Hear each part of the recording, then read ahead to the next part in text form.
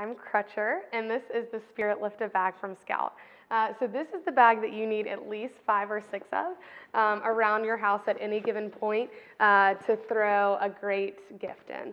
And I actually think that you could use it for a lot of other things. I've used it as a gift for golf balls. I've used it as a housewarming gift with olive oil. You can use it for flowers even, or a baguette.